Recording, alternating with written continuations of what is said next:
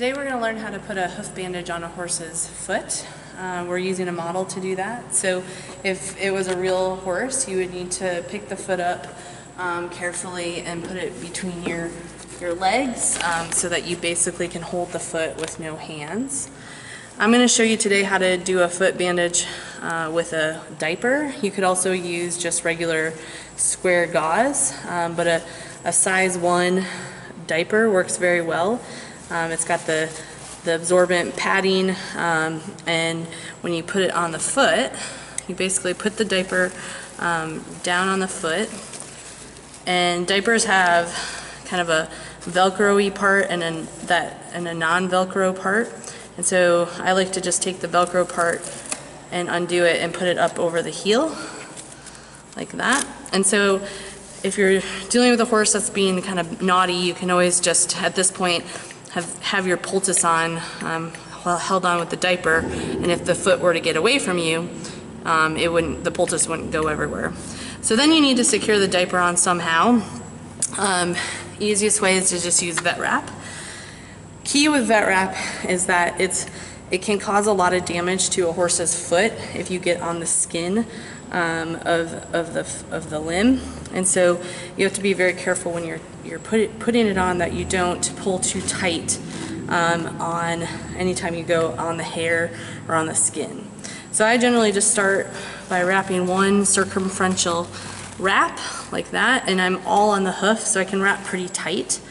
Then I take and I start doing a figure 8. So I'm going to come up over the heel, and at this point I'm gonna pre-stretch out my vet wrap so it's not too tight.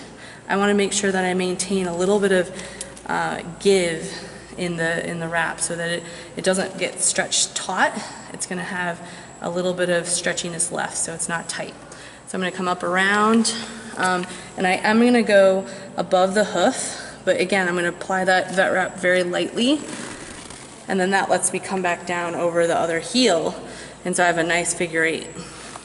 So then I generally come around the hoof again itself, and I pull really tight on that because it's only on the hoof. And then I'm going to do another figure 8. Again, now I'm going to pre-unroll it so it can be looser because I'm going to be on the hair and skin where it could cause damage. And then around. And if you want to try to cover all of the padding, you can just kind of keep doing circles to do that. Again, notice I wrap really tight when I'm on the hoof and loose when I'm on the skin.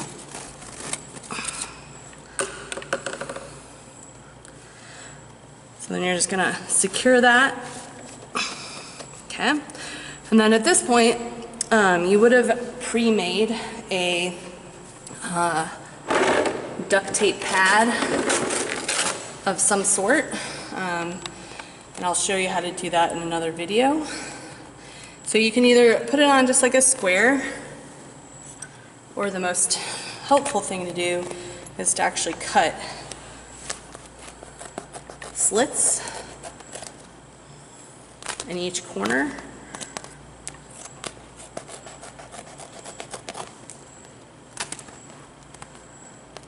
And this you would have done before you started putting the bandage on, although at this point if the horse gets their foot down, it's not a big deal. Okay. So then by doing that, I can just place this on the bottom of the foot, and then I basically curl the edges back so that they all overlap and nicely conform to the horse's leg, like that. Then you can never have enough duct tape, and so you would take a roll of duct tape and go ahead and just solidify that a little bit. So you're going to wrap around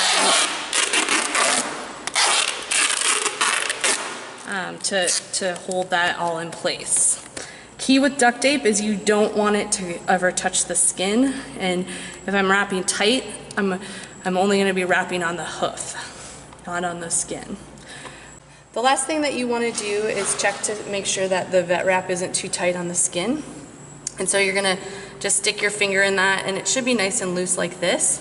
If you're worried at all about it, you can take your scissors and just cut a little slit like that, and then that way you're not going to get any compression or tension on the skin, because you can easily cause edema formation and constriction if you have that vet wrap too tight. Another thing you can do in addition to doing the split is you can also put elasticon over the top so that shavings and debris and things don't get down in the bandage. So to do that, you want to actually pre-unroll your elasticon, because you need to put it on very loosely and not tight, because elasticon is very stretchy and can cause constriction. So you're going to pre-unroll it, and then I generally just start at the duct tape and just add on just like 1 or 2 complete circles around the limb. And again, this is totally an optional thing if you want to just prevent debris and shavings from going down into the bandage. And then you just cut the elasticon with bandage scissors, and there you go.